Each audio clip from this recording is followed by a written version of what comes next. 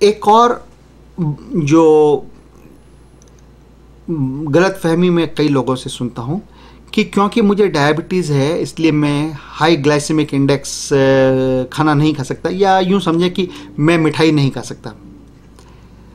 देखिए, एक समय ऐसा था जब ऐसा कहा जाता था कि अगर तुम्हें डायबिटीज़ है तो कोई मीठी चीज़ बिल्कुल नहीं खा सकते। अभी ऐसा है कि अगर आपको मीठी चीज़ खाने की बहुत ज़्यादा इच्छा है तो आप उसको एक जिम्मेदाराना तरीके से खा सकते हैं। हम अभी उसका जिक्र करेंगे 1 मिनट में। क्या है कि यह देखा गया कि जो लोग बहुत स्ट्रिक्टली कंट्रोल करते हैं कि बिल्कुल कोई चीज़ बहुत पसंद है बिल्कुल नहीं खाते, तो 1 हफ्ते, 1 महीने, 2 महीने, 3 महीने वो नहीं खाते, पर जब वो खाते हैं एकदम तो इतनी ज़्यादा खाते हैं कि उससे शरीर को ज़्यादा नुकसान होता है। तो अगर आपको जैसे मीठा बहुत पसंद है तो आप इस तरह से उसको खाने की कोशिश करें। पहली बात तो रोज़ नहीं खाएं, हफ्ते में 1 बार या 2 बार खाएं। दूसरा, जो पूरा बड़ा पीस होता है वह उतना लेना ज़रूरी नहीं है, आधा या चौथाई पीस ही लें।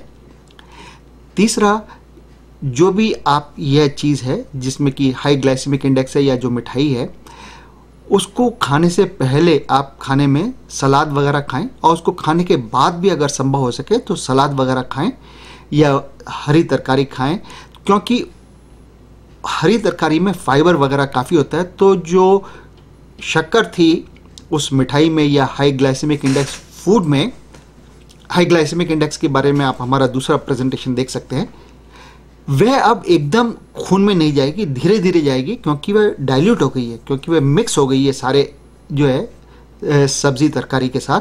तो एकदम जो खून में शक्कर बढ़ती है वह नहीं बढ़ेगी। ऐसा खाना खाने से पहले 1 गिलास पानी भी पी सकते हैं। खाना खाने के बाद करीब 1 घंटा पैदल घूमें। उसका कारण यह है कि पैदल घूमने से जो हमारी बॉडी में इंसुलिन अवेलेबल है उसका एक्शन बढ़ जाता है, तो जो आपकी शक्कर खाना खाने के बाद बढ़ रही होगी उसको इंसुलिन काम कर कर कम कर देगी।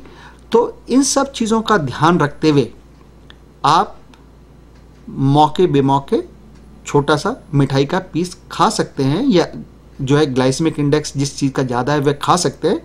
पर मेरी बात को यूँ न लें कि मुझे बोला है कि मैं रोज़ मिठाई खा सकता हूँ, नहीं।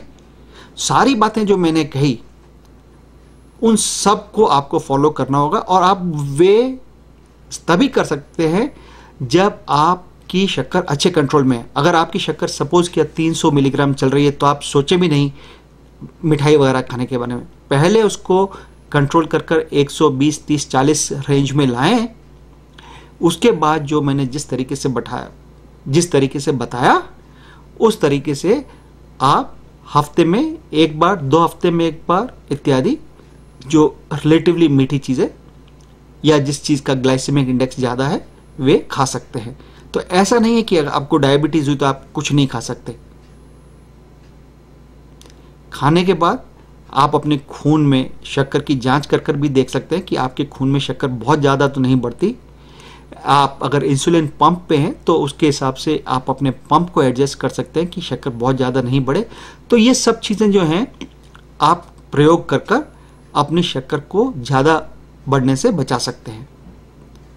देखिए, इसलिए मैं कहता हूँ कि डायबिटीज़ के बारे में ज्ञान बहुत ज़रूरी है, ताकि आप डायबिटीज़ को न केवल अच्छा मेंटेन कर सकें पर आप अपनी लाइफ को भी एंजॉय कर सकें।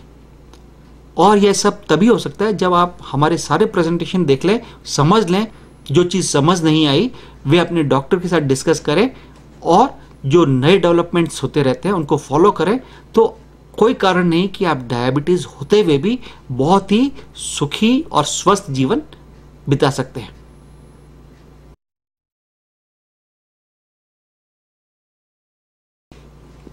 एक और गलतफहमी जो अक्सर लोगों को होती है कि डायबिटीज़ की वजह से ज़िंदगी कम हो जाती है।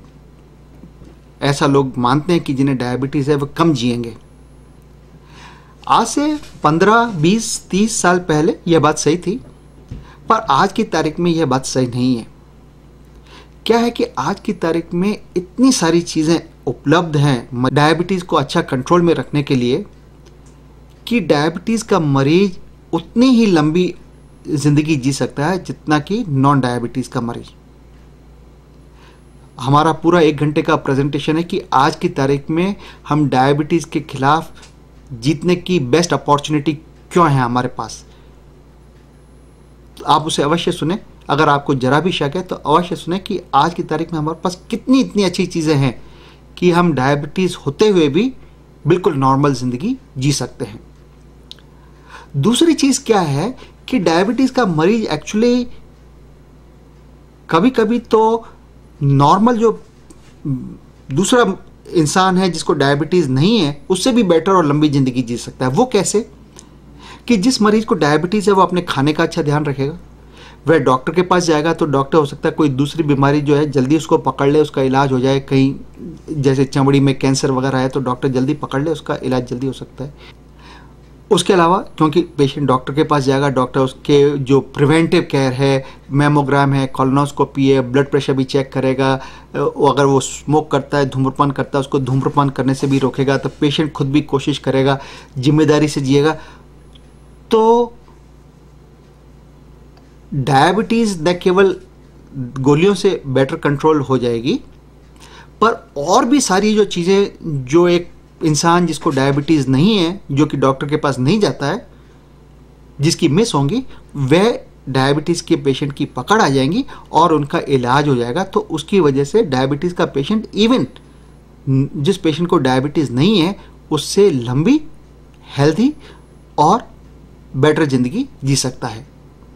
थोड़ा सा सेक्रीफाइस करना पड़ेगा, थोड़ा सा मेहनत करनी पड़ेगी, थोड़ा सा लाइफस्टाइल मॉडिफिकेशन करना पड़ेगा, पर अगर आप कमिटेड हैं तो आप ऐसा ज़रूर कर सकते हैं और आप एक बिल्कुल नॉर्मल ज़िंदगी जी सकते हैं।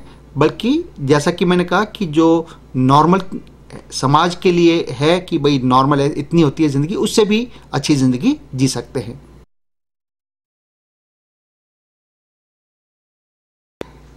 एक और जो गलतफहमी लोगों को होती है कि मेरा डॉक्टर बहुत अच्छा है, मेरे पास बहुत अच्छा इंश्योरेंस है, तो मुझे डायबिटीज़ के बारे में सीखने की ज़रूरत नहीं है। एक मेरे दोस्त ने, जो कि डॉक्टर है, उसने तो इतना तक कहा कि पेशेंट ये उसको कहते हैं कि तुम डॉक्टर बने हो तो तुम्हें सीखना ज़रूरी है। मुझे हंसी आती है उस बात पर। देखिए, डॉक्टर को तो डायबिटीज़ के बारे में पता है, पर आप डॉक्टर के पास तो सिर्फ 5 मिनट के लिए जाएंगे 3 महीने 6 महीने में, पर यह बीमारी तो आपके साथ हमेशा रहेगी। सुबह दोपहर शाम रोते, उठते बैठते, जागते सोते, ट्रैवल करते, आप तीर्थ यात्रा पे गए या आप कोई यात्रा पे गए तो डॉक्टर तो साथ नहीं जाएगा। तो आपको पता होना चाहिए कि किस टाइम पे क्या एक्शन लिया जाए कि आपको डायबिटीज़ की वजह से आपकी बॉडी को डैमेज नहीं हो, कॉम्प्लिकेशंस नहीं हो। और वो तभी हो सकता है जब आप डायबिटीज़ के बारे में सीखें। आपका बेटा नहीं, आपका भाई नहीं, आपकी वाइफ नहीं, आपका हस्बैंड नहीं, आप खुद उन सबको भी सिखाएं, क्योंकि आपकी तबीयत बहुत ख़राब होगी तो हो सकता है वही आपकी केयर करें। पर सबसे ज़रूरी है कि आपको पता ही नहीं पड़ेगा कि ये सिम्टम हो रहे हैं, कि ये क्यों हो सकते हैं, कि मेरी शक्कर कम हो रही है या ज़्यादा हो रही है या मेरा पाँव में क्या तकलीफ़ हो गई है, जब तक आपको उसके बारे में ज्ञान ना हो। तो बहुत ही ज़रूरी है कि चाहे आपका डॉक्टर कितना भी अच्छा हो, चाहे आपका इंश्योरेंस कितना भी अच्छा हो, चाहे आप कितने भी पैसे वाले हों, चाहे आप कितने भी बड़े हों, अभिनेता हों, राजनेता हों, जो भी हों, आपके लिए बहुत ज़रूरी है कि आप खुद डायबिटीज़ के बारे में समझें, ताकि आप वक्त आने पर सही इशू के बारे में, सही मुद्दे के बारे में सही डिसीजन ले सकें कि आपकी बॉडी को डैमेज ना हो। क्योंकि डैमेज जो होगा अगर बॉडी को, तो वो सिर्फ आप सफ़र करोगे, कोई सफ़र नहीं करेगा। और उसको आप बचा सकते हैं डायबिटीज़ के बारे में सीखकर।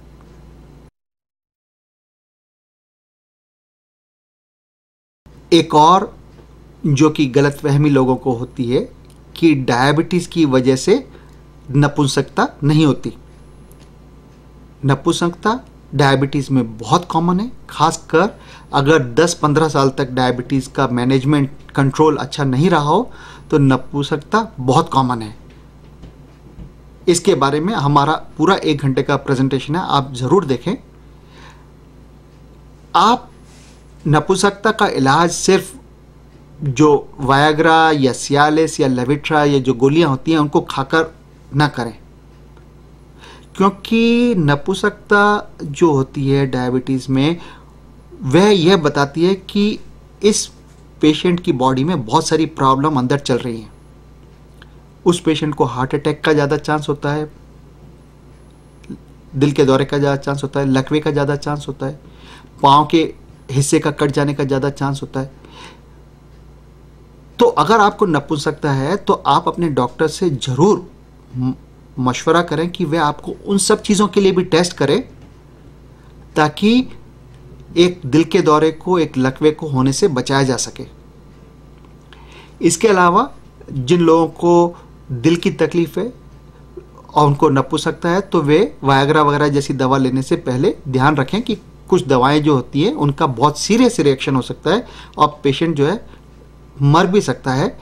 अगर नाइट्रेट नाम की दवाओं को वायग्रा जैसी दवा के साथ बॉडी में, हमारे बॉडी में मिल जाए तो वो सब चीज़ें जानना ज़रूरी है, जो कि हमारे उस प्रेजेंटेशन से आप सीख सकते हैं, जो कि ये प्रेजेंटेशन 1 घंटे लंबा है। पर यह ध्यान रखें कि इम्पोर्टेंस या नपुंसकता डायबिटीज़ में बहुत कॉमन है, खासकर अगर उसका कंट्रोल 10-15 साल तक अच्छा नहीं रहा है तो।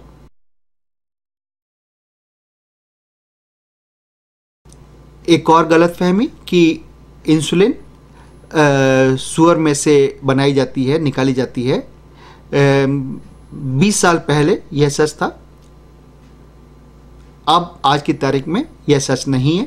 तो जो लोग मज़हब की वजह से, अपने धर्म की वजह से इंसुलिन नहीं लेना चाहते थे या अवॉइड करते थे, उनके लिए भी अब कोई कारण नहीं है कि वे इंसुलिन न लें, क्योंकि इंसुलिन आज की तारीख में लैब में बनाई जाती है और कोई उसमें जानवरों का प्रयोग नहीं किया जाता।